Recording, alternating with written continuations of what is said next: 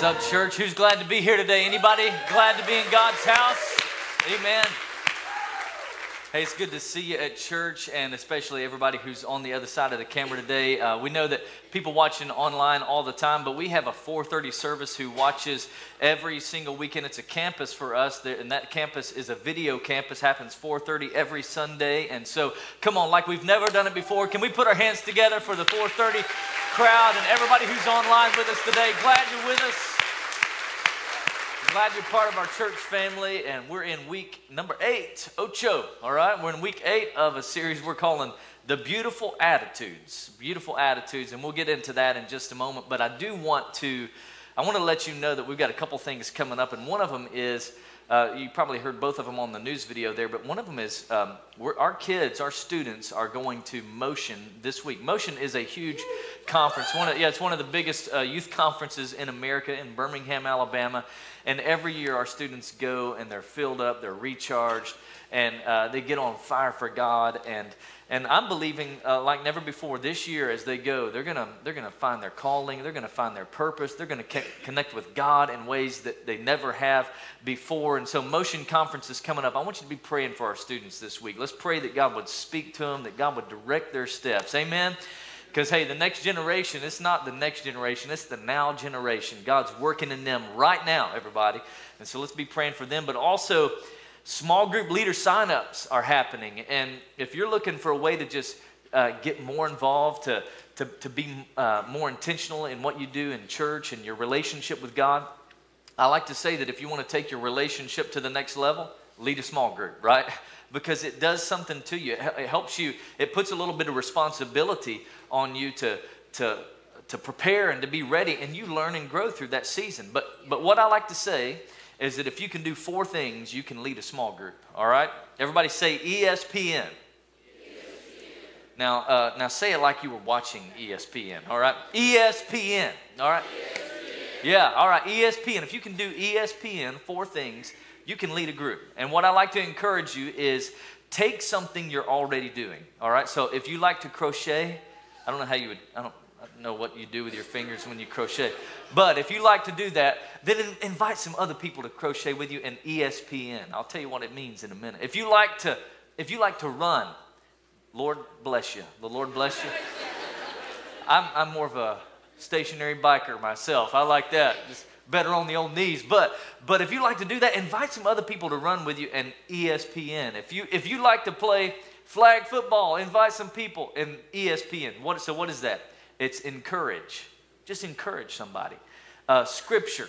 Share a scripture. Do the verse of the day, right? Do the Bible app, verse of the day. And then pray. You can just say the simplest of prayer. You don't have to be trained. You don't have to have a Bible degree to lead a small group. And then N is next steps, all right? So you want to encourage, give scripture, pray, and give some next steps, and you're a small group leader, all right? So and I want to encourage you, go online to our website, register to lead a group there, and I'm telling you, it will take your walk with the Lord to a whole new level, all right? All right, well, we're going to get into today's message, and I have been on break for the last 4 weeks or so, and not all of that's vacation for me, working most of those weeks, but did a pastor's retreat, did a prayer retreat in there, did have a vacation, but I like to do that every year because I want to be the pastor here for a long time, everybody. I don't want to burn out, and I don't want to flicker, all right? I want to be strong for you as I lead you, so and I figure when everybody else is taking vacation, I'll take some too, all right? How about that? All right, so I'm glad to be back, and we're wrapping up today's series today and next Sunday. We're wrapping it up with one word. We're talking about the same word, but in 2 different contexts, because Jesus, he wraps up the beautiful attitudes with the same word. He says, blessed are those who are persecuted. And then in verse 11, blessed are those who are persecuted. And so today what we're going to do is we're going to talk about this word that we don't really like. I mean, we don't like persecution. Come on, somebody. Yeah. Nobody wants to be persecuted. And so as we've looked for the last 7 weeks at these are beautiful attitudes. They're kingdom values. They are core principles that Jesus teaches us in his most famous sermon, all right, and actually it's in the introduction to his most famous sermon, he gives us these beautiful attitudes. Let's look at it. If you got your notes, pull them out, be ready. We're going to take a lot of notes today, write some things down. But he says, blessed are those who are, say this with me, persecuted. Blessed are those who are persecuted because of righteousness, because you stood for what was right, because you live righteously. For theirs is the kingdom of heaven. Now, we like the beautiful attitudes, but this is the one I think we struggle with sometimes. Like, we're good with the first 7. You know what I mean? I'm good. Lord, I'm cool with a pure heart. I'd like a pure heart, right? I'm good. Lord, I'm even good with mourning. I'll take, blessed are those who are hungry and thirst. They hunger and thirst for righteousness. I like that one. Blessed are those who are peacemakers. I'll be a peacemaker. But don't make me do persecution. God, I don't want to deal with that. And so we're going to look at that today, because I think it's the first 7 of these beautiful attitudes that actually help us live righteous. And we're persecuted for the first 7. Is this making sense to you? That's what righteous living is when we're living out these beautiful attitudes that Jesus gives us. And so if we're not being persecuted, we might just look in the mirror and go, how am I doing on in these beautiful attitudes? Am I living these beautiful attitudes out? Am I walking the way God wants me to walk? And so in verse 10 kind of indicates there's going to be a persecution for those of us who choose to stand for what's right, for those who live righteously. And so we don't like to talk about it, but hey, everybody, it's in the Bible. So I figured we might as well, all right?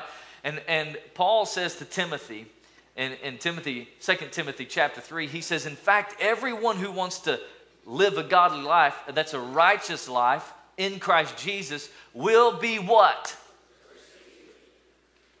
Persecuted. No, we don't. That's what I'm saying. We don't want persecuted. You're thinking, Pastor Ben, you've been gone for 4 weeks, and you couldn't teach us something else, right? You couldn't come up with something better than persecution. You're supposed to be preaching the good news today. Where's the good news, Pastor Ben? I have news. It's just not good news, all right? And the news is Jesus says you're going to be handed over to be persecuted. That's the news. And you'll be put to death, and you'll be hated by all nations because of me. Praise God. Hallelujah, right? That's the news for us. But look at it. Persecuted, put to death, hated by all. And that seems pretty extreme, doesn't it?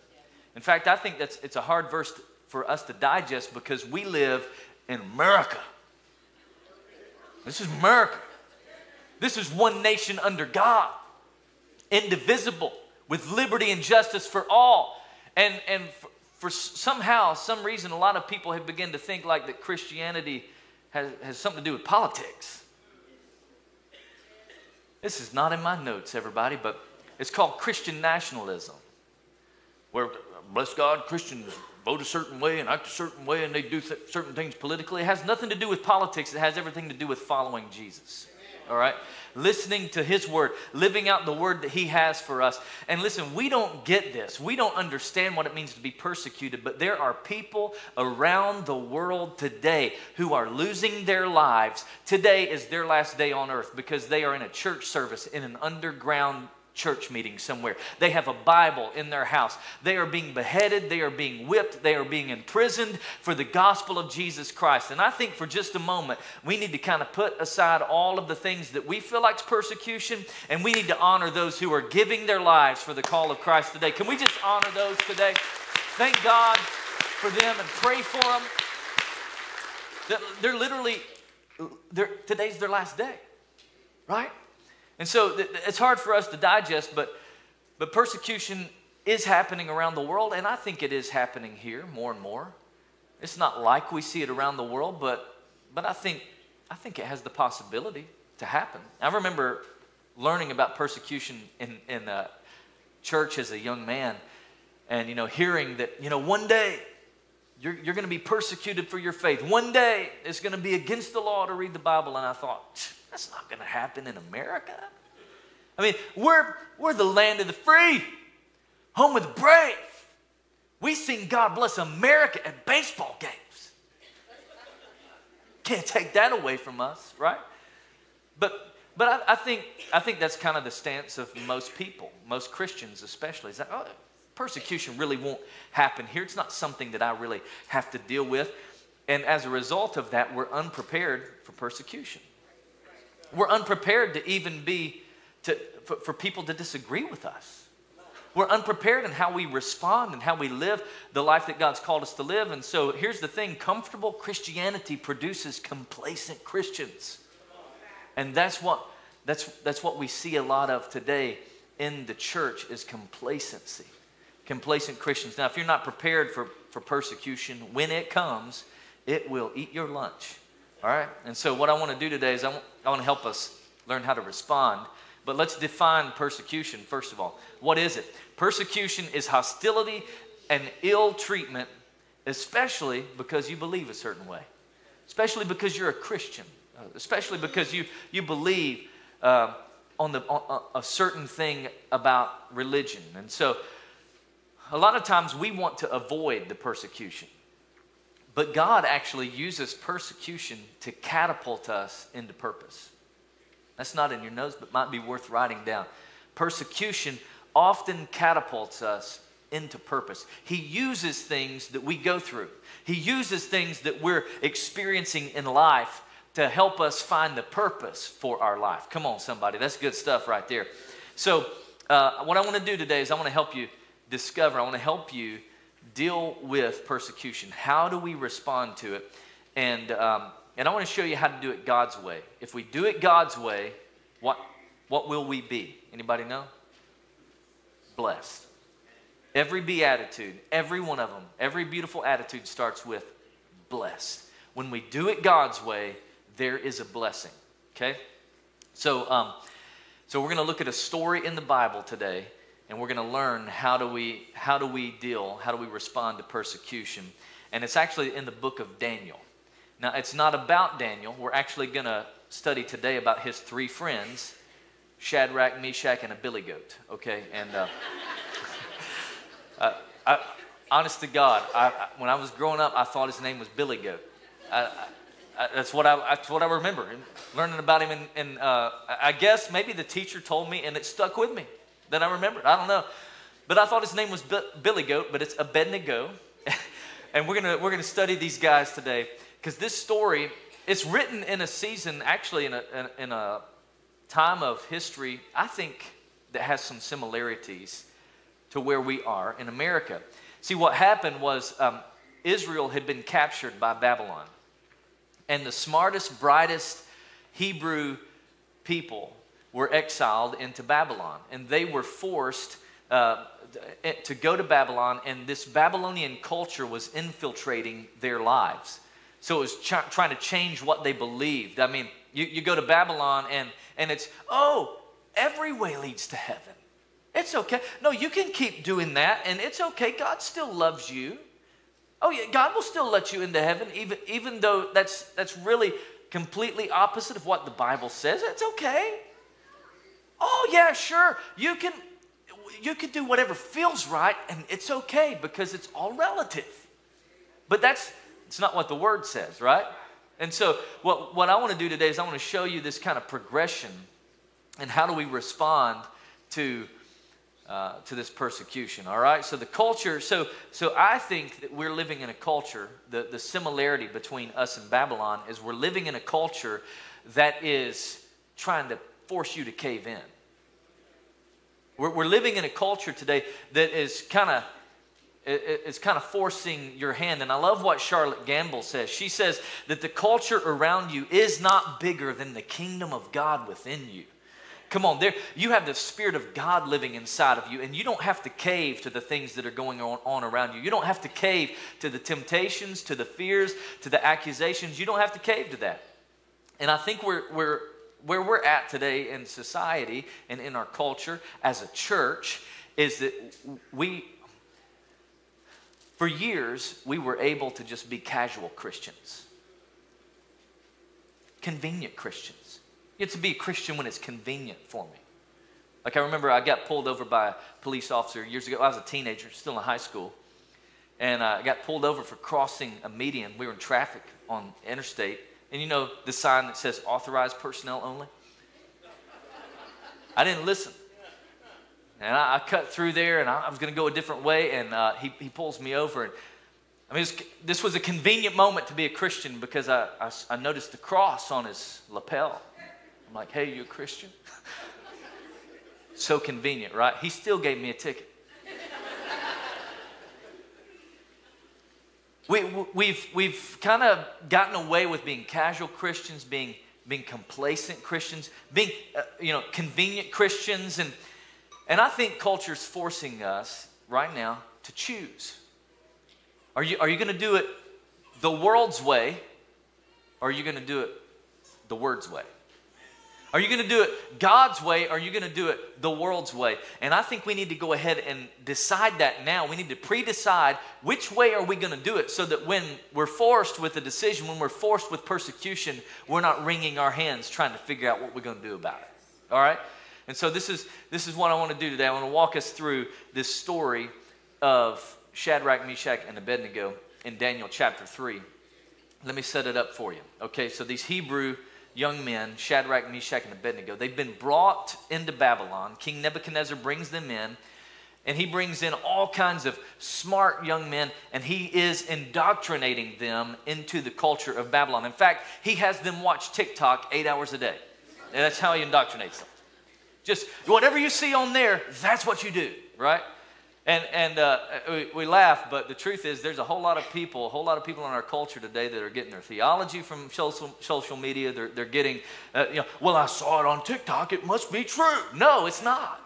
It's not true, right? And so he's indoctrinating them, and he's changing everything about them. He's changing even their names. Their names really weren't Shadrach, Meshach, and Abednego. Time out. I'm going to actually do a series on the book of Daniel coming up in September, if that's okay. And we're going to study how to stand strong in a bow-down world, okay? And we're going to learn that. So there's more of this to come. But in this story, he changes their names to Shadrach, Meshach, and Abednego. And these three Hebrew young men, they're out of their culture. They're out of Israel. They're forced into this new culture. They're forced by like persecutions in their face. And they decide, you know what, we're not going to bow.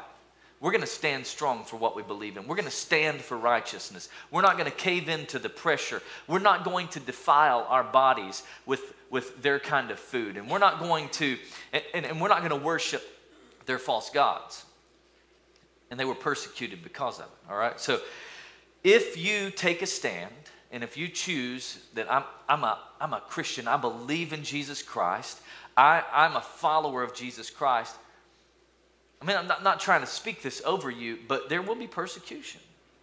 There'll be people, and it may not be like what we see in other countries right now, but there will be some persecution. It will find you. And so here's the thing. Persecution comes to do three things. In your notes, it comes to steal your voice. It wants to silence you. It wants to quiet you down. Stop talking about Jesus so much. Stop talking about your faith so much. Stop talking about all the things that God's doing in your life. I don't want to hear about your word. I don't want to hear about the Bible. Silence, quiet. And it comes to kill your spirit. It comes to get you to just, not only to just be quiet, but to just lose hope. Yeah, you're a Christian, but you're not really an effective one. Does that make sense to you? You're like, I believe, but even the demons believe, the Bible says. So we could believe in Jesus, but be ineffective in our faith. To kill your spirit, and he comes to destroy your legacy, which is really about passing this baton on to the next generation. He comes to steal, kill, and destroy. So how do I respond to the enemy? How do I respond to persecution that comes to steal, kill, and destroy? Let me give you three things. Number one, when I am faced with persecution, I need to deepen my conviction. This is not the time for me to back up and be like, oh, well, I'm so sorry. I didn't mean to offend you. This is not the time for me to go, you're right. I shouldn't be vocal about my faith. No. It's the time for me to deepen my conviction. No. I do believe in Jesus. I believe he is who he says he is. I do read my Bible. Yeah, I'm sorry, I can't be quiet about that, right? And by the way, you do it in truth and grace, which I'll teach you in this Daniel series. But you have to deepen your conviction when there's persecution. Let me show you this story. In Daniel chapter 3, it says, at this time some astrologers came forward, and they denounced the Jews. And they said to King Nebuchadnezzar, may the king live forever. That's just how it sounds in my mind. Like I imagine these guys with like long, curly, colonial like type white hair. And they're like, oh, king, may you live forever. By the way, I think we're living in a culture that tries to get close to whoever they think has the power. We live in a society where, oh, I follow them because they have the most followers. I follow them because their content is really good. They make great videos. We're living in a culture that gets close to people because they think they have the power. May the king live forever. And they said, oh, your majesty. Your majesty's issued a decree that everyone who hears the sound of the horn, flute, whatever a zither is, lyre, harp, pipe, and all kinds of music, must fall down and worship the image of gold. And that whoever does not fall down and worship will be thrown into the blazing furnace. Oh, but your majesty, there are some Jews whom you have set over the affairs of the province of Babylon, Shadrach, Meshach, and Abednego, who pay no attention to you. Oh, your majesty. It's like, you just want to be like, oh, come on, man. Y'all are looking for trouble. You're just looking for someone, right? And I want you to notice something. Look, notice this next line. They neither serve your gods nor worship the image of gold that you've set up. They were accusing the 3 Hebrew boys, teenagers, by the way, for their righteous living. Oh, they're not accusing them for something unethical. They're not accusing them for something that they did that was blatantly wrong. They're accusing them for loving God. They're accusing them for serving God. And by the way, don't be shocked when culture tries to steal your voice. Don't be shocked when young people, high schoolers, middle schoolers, college age, don't be shocked when culture tries to pressure you into compromising your convictions. Don't be shocked. What do you do, Pastor Ben? You deepen your convictions. You say, this is what I believe. I'm sorry, I'm sorry I can't date you. Well, you're not going to date me? You're not going to go out with me? Yeah, I'm sorry, I don't date losers.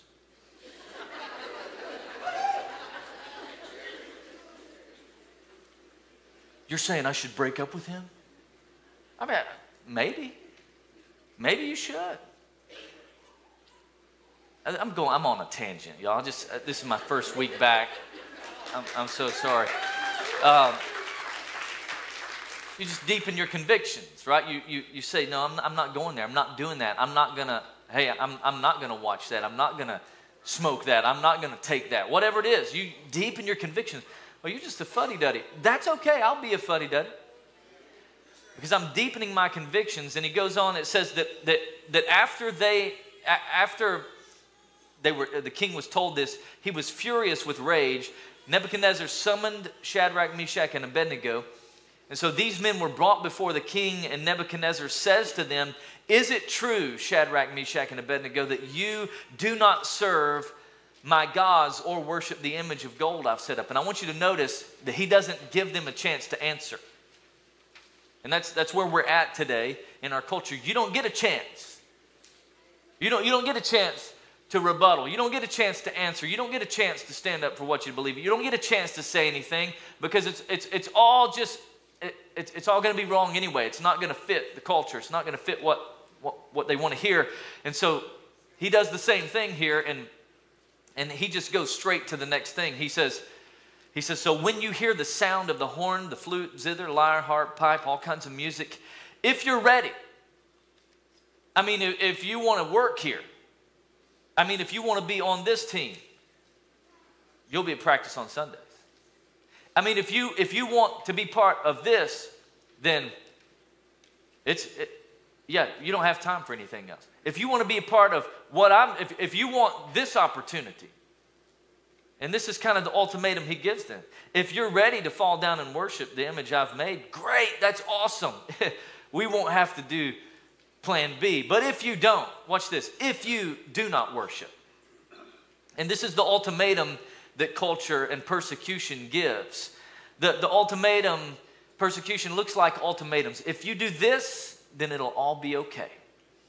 As long as you don't mention Jesus, I mean, everything's going to be okay. I mean, if you don't bring the Bible into this, it's all going to work out just fine. If you just don't, just watch what you say, and it'll all be all right. But if you don't, there's going to be hell to pay. If you don't, we're canceling you. Cancel culture. Am I preaching? Maybe I should tone it down a little bit. I'm not sure. I just feel like I'm trying to teach you how to survive, how to not just survive but thrive, how to respond to persecution. And I want you to watch what they do. I mean, he threatens, the king threatens, we're going to cancel you. And they don't get upset. They don't get mad. They don't say, let me tell you something, king. They don't raise their voices. You know, they don't start throwing stuff. Watch what happens here. Watch this. It says, Shadrach, Meshach, and Abednego replied to him and said, King, we don't need to defend ourselves. Just give us a second to talk to you. We don't need to defend ourselves before you in this matter. We're not trying to work up an argument with you, King. We're not trying to prove that we're right and you're wrong. But if we're thrown into the blazing furnace, the God we serve is able to deliver us. I want you to notice that. He is able to deliver us from it. And not only is he able, but watch it, he will deliver us from you, your majesty. Come on. Like, not only is he able, but he will. So here's something that they had to wrestle with. Coming into this persecution, they had to wrestle. Jesus says, blessed are the persecuted of righteousness, because they will inherit the kingdom of God. They had to wrestle with the fact that they would either be blessed on this earth or they would be blessed in eternity.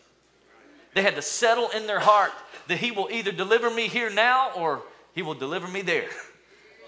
On the other side, he's going to deliver us, your majesty. But even if he doesn't deliver me, even if I have to suffer at your hand, even if I have to go through this on earth, I want you to know that your majesty, that we will not serve your gods or worship the image of gold that you have set up.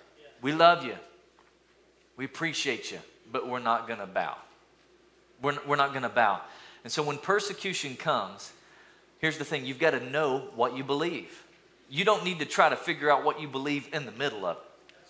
You need to know now, this is what I believe. This is who I serve. And if you don't believe the word, I'm telling you, you will cave. You will fall under pressure. You will quit. All right? So here's the thing. You deepen your conviction. See, this persecution is trying to steal your voice. But if it can't steal your voice, it wants to kill your spirit. All right? So how do we respond to this? Deepen our conviction. We dig deeper, right? See, persecution wants you to, it expects that you'll fall at the first hurdle. And that's what Nebuchadnezzar had hoped. He's used to people just obeying his command. Well, this is the law, and you obey the law. Or you get thrown in the furnace.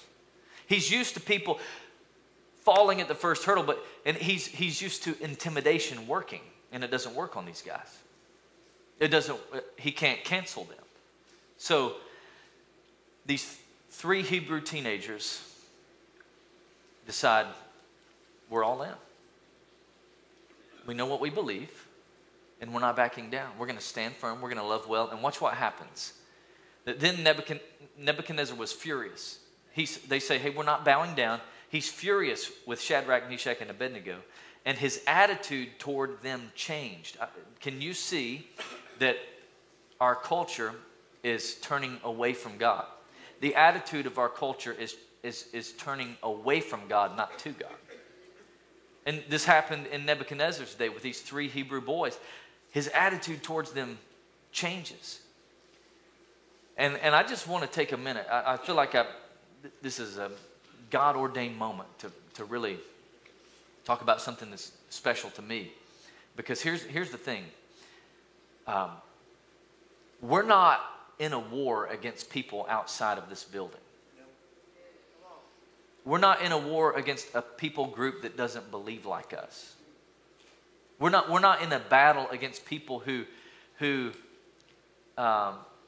think completely different. No, the way Paul says it in Ephesians is we're not struggling against flesh and blood.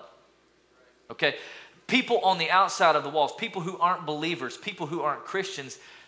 I can't fault them for not knowing any different, for not believing, for that's to be expected, right? So my war, my battle is not with people.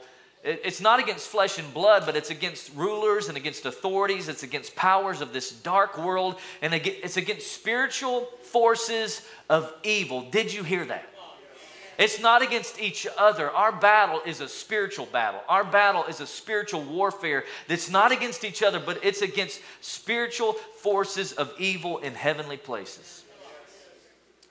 That's where our war is. That's where our battle is. And that's why I'm inviting you to be part of 21 days of prayer this coming fall. I'm telling you, it's one of the things we do well and we do right here at City Hope Church.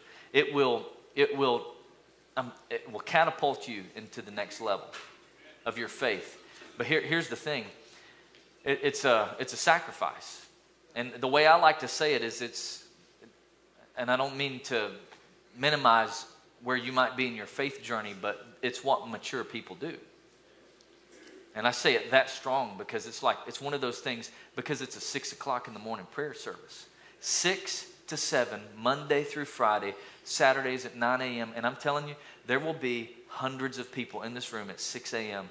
going after God, seeking the heart of God, and we're going to see miracles, and we're going to see people healed, and we're going to see children come back to know God. We're going to see marriages restored. We're going to see Wichita Falls transformed. It's going to be powerful. But it happens because of sacrifice.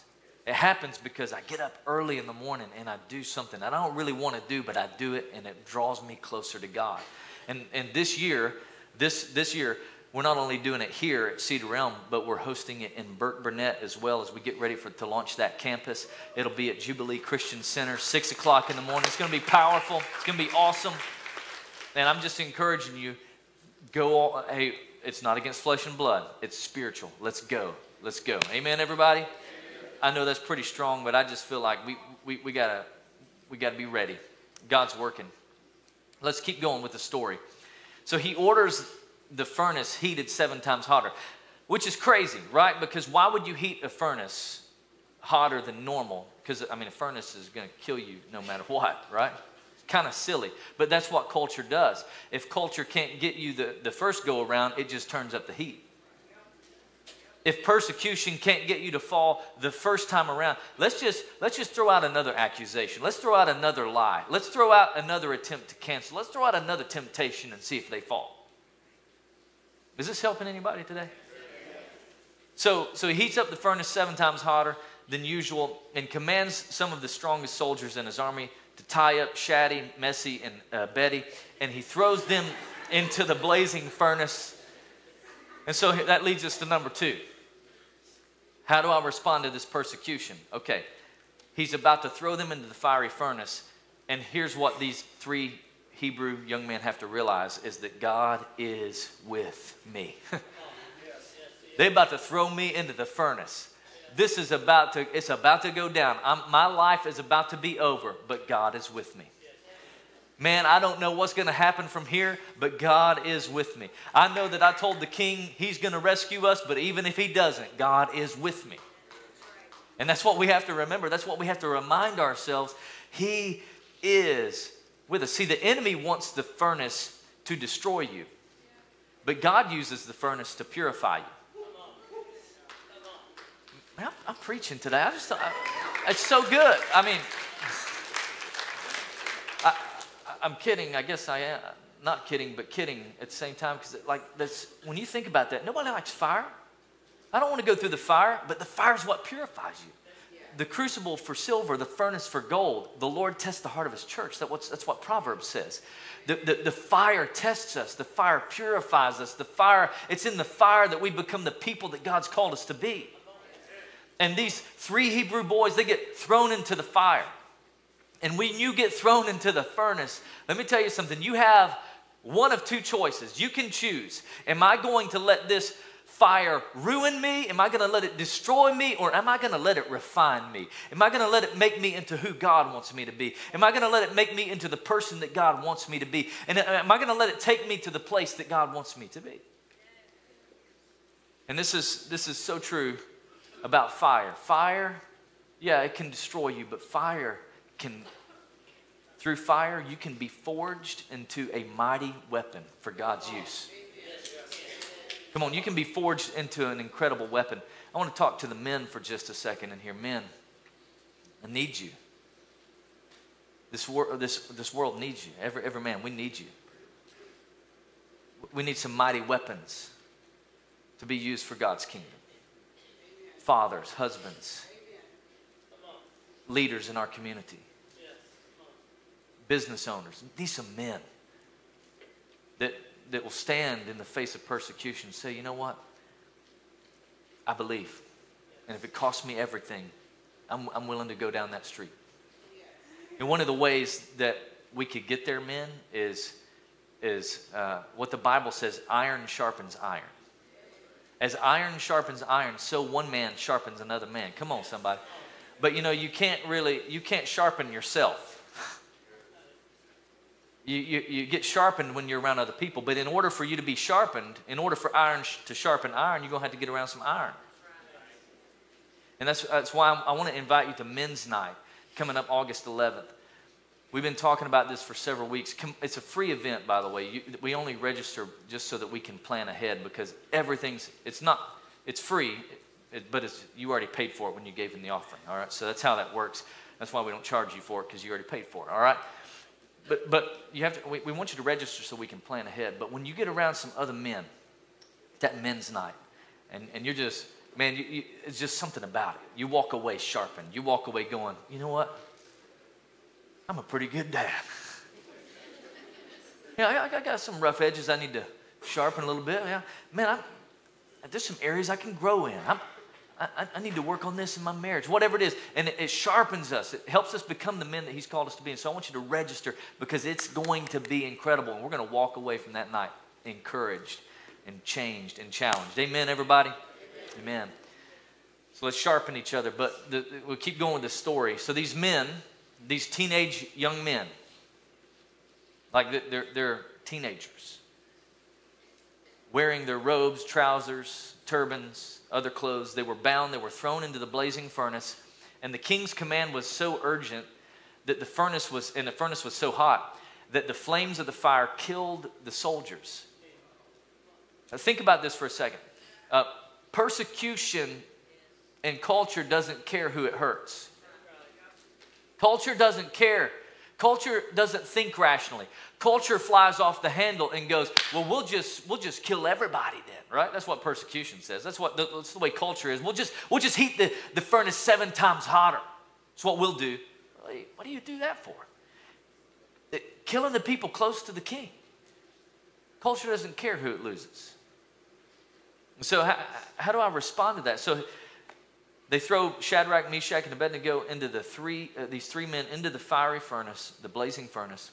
And then the king leaps to his feet in amazement, and he asks, hey, weren't there 3 men that we tied and threw into the fire? Which seems like a ridiculous question, right? Well, first of all, king, you didn't tie up anybody. We did that. But they probably didn't say that, because they would have gotten thrown in too. But they're like, yes, there were 3. And they said, oh, certainly, Your Majesty. He says, well, I see 4. I see 4. There's a song, there is another in the fire standing next to me. That's all I know of it, but it's really good. Ba-da-da-da-da-da-da. Ba-da-da-da. I love that. He sees there's 4 men walking around unbound, unharmed, and the 4th looks like the son of the gods. See, I don't think he knew what to call the 4th one. What he was trying to say is it looks God-like. There's something different about it. Who he saw was Jesus Christ. Most theologians believe it was a Christophany. Jesus was there with those 3 young men. God is with you in the fire. Amen, everybody? Well, I love this. So Nebuchadnezzar, he approached the opening of the blazing furnace. He shouted, Shadrach, Meshach, and Abednego, servants of the Most High God, come out, come here. And so Shadrach, Meshach, and Abednego, wait, let me go back. Notice these words. Servants of the who? Oh, come on, somebody. When there's a time when culture realizes, oh, he is who he says he is. I don't have to convince them. I don't have to change their mind. God will change it for them. That's the Holy Spirit's work in their life. There's a moment when their eyes are opened and they go, he is who he said. He is the Most High God. Come out here. And so Shadrach, Meshach, and Abednego came out of the fire, and the satraps, prefects, governors, and the royal advisors crowded around them. And that leads me to number 3, and that is, here's how we respond to persecution. We've got to let persecution lead us to promotion. See, they didn't fight for the promotion. They didn't fight for their place in history. They just stood for what was right, and they were about to lose everything. But God was with them in the fire. He never left them. And in fact, he turned it around for their good. For every persecution, God has a plan. Every time you go through something difficult and you feel like, man, I'm being persecuted for my faith or for what I believe in, God has a plan for that. There's I don't know who sings this country song. You guys will probably know it and be able to sing along really well. I'm just saying because we all like it's country, right? We like country.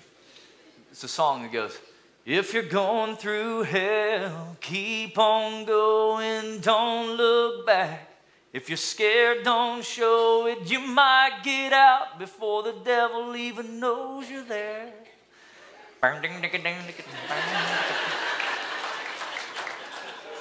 What I love about country music is when you play country music, you get your wife back, your dog back, you get it all. All right. You lead to persecution, lead to promotion, not persecution. Lord help us. So they saw that the fire had not harmed their bodies. I mean, there was not a hair of their head singed. Robes were not scorched.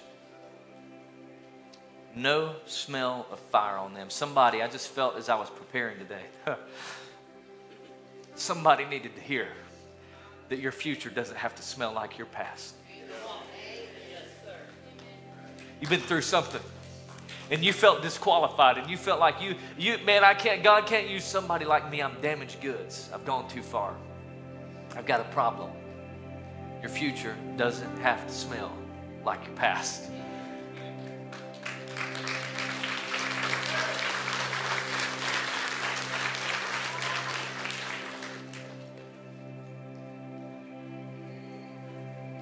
And so, I love what Paul says to the Roman church. He says, in all things, some of you felt like I've gone too far. God can't use somebody like me. I've got a past. I've got baggage. In all things, God works. Well, Pastor, you don't know what I've been married 6 years. In all things, God works. I've got kids from 4 different women. In all things, God works. I've been addicted to pornography, to alcohol, to substance abuse, whatever. In all things, God works.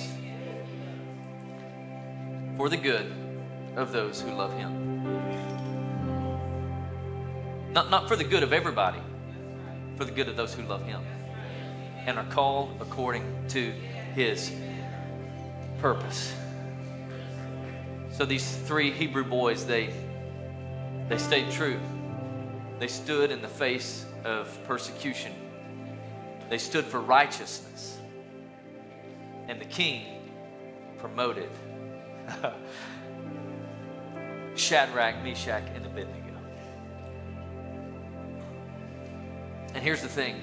Your life, if you ever face persecution, there is promotion, right? It's either in this life or the next life. Because God doesn't always rescue when you're in the middle of persecution. Did you hear that? I don't know if I've got time for this. I'm going to really try to hurry.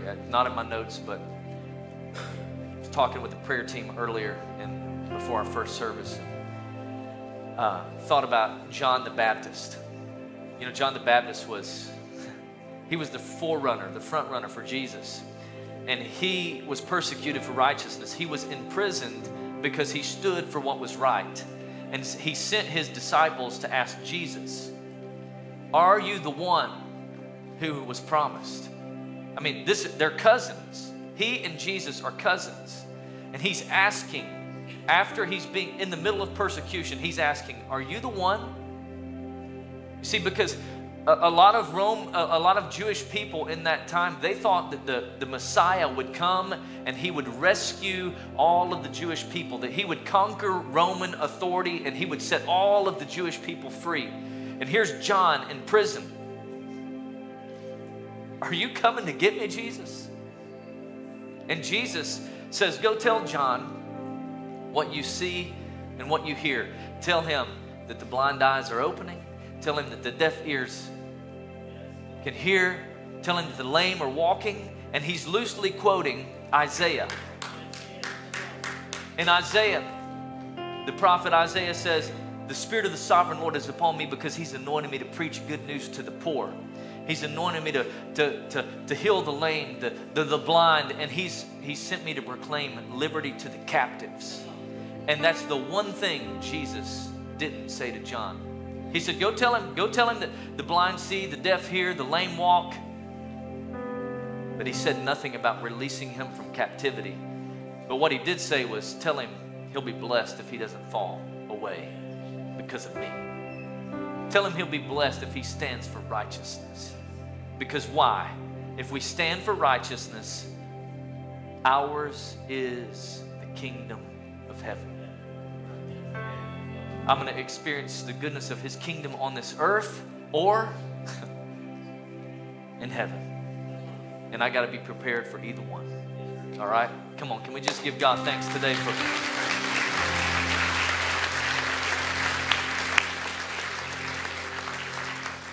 Would you bow your heads with me? Close your eyes. And I want to pray for those of you who feel persecuted right now. You feel like you've been given an ultimatum at work or at school, or maybe you're a parent and you feel like, I don't know, you feel being persecuted because you have a child and you feel like that things aren't going well for them because of your faith. And I don't know, maybe you're a spouse here today and your husband or your wife is persecuting you for what you believe. You come to church, but they don't. And they're always harping about church and Jesus and holy roller or, Bible thumper, whatever. I don't know. Maybe you're persecuted because you took a stand at school and it wasn't as easy as you thought. You feel the weight of that. Lord, I just pray right now your blessing over every person here today, every person who feels the weight of persecution, feels like they're being tried, like they're in the furnace right now. God, I pray that in this moment, deepen their conviction. God, would you deepen our conviction before we get to a point where we're in the middle of persecution? Lord, deepen our faith now and help us to remember that you're with us. Help us to remember you're always with us. You never leave us. You never forsake us. You're there to the very end. We thank you for that, God. I'm praying right now, Lord, that you give us faith to believe that you're always there. In the fire, in the flood, in the temptation, in the trials, you're always there. Give us faith to believe that if you parted the seas before, you could do it again. Give us the faith to believe that if you've healed before, you could do it again. Give us the faith to believe that if you rescued those 3 Hebrew boys, you'll rescue us, God. Give us that faith to believe in it. And Lord, we pray that you'd strengthen us to fight the good fight, because Lord, we're going to stand before you one day and we want to hear, well done, good and faithful servant. Lord, that's our heart's desire. That we wouldn't give up, we wouldn't give in, we wouldn't throw in the towel. We wouldn't, Lord, that if we ever feel like that, we would think about our legacy. We would think about who's going to carry this torch forward if I quit now. Strengthen us today in Jesus' name. And with your head still bowed, maybe you're here today and you're far from God. Maybe you're that person that I was talking about earlier who feels like your past defines your future.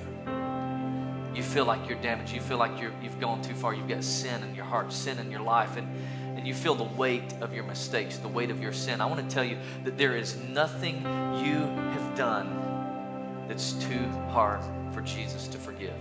He can forgive anything. You're not too far gone. You're not damaged goods. You have a purpose. You have a plan. There's a destiny for your life. There's a purpose that God has for you. And He's not mad at you. He is madly in love with you. He's standing on the front porch of heaven right now, longing for you to come home. And I want you to know that Jesus went to the cross. He died on the cross, not just for your sins, but He died to cleanse you from guilt and condemnation and impurities. He died to cleanse you from everything. The Bible says to wash you clean, to wash you white as snow. He died for that. And all you have to do to receive this kind of righteousness that we're talking about today is make a decision to make Jesus Christ the Lord of your life, to completely surrender to Him 100%. And this is a starting point. It's not the finish line, it's the starting point. And if you're here today and you say, Ben, I'm ready. I'm ready to go all in with Jesus. I'm ready to surrender. I'm ready to make Him the Lord of my life. On the count of 3, I want you to boldly lift up your hand. If that's you, 1, 2, 3. Come on, slip up your hand today. I see you. 1, 2, 3, 4, 5.